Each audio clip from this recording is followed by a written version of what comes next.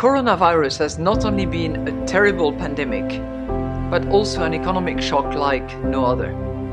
So we at the ECB have taken big decisions very fast in order to support the economy and the people of Europe, and so has the European Union. But major challenges remain, including the need to ensure that the recovery reaches every European. We need also to ensure that this recovery is green and is digital.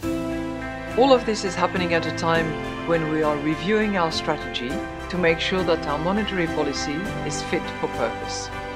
We will be debating these topics and more at the ECB Forum on November 11 and 12. We will focus on how central banks can actually ride those waves in a shifting world.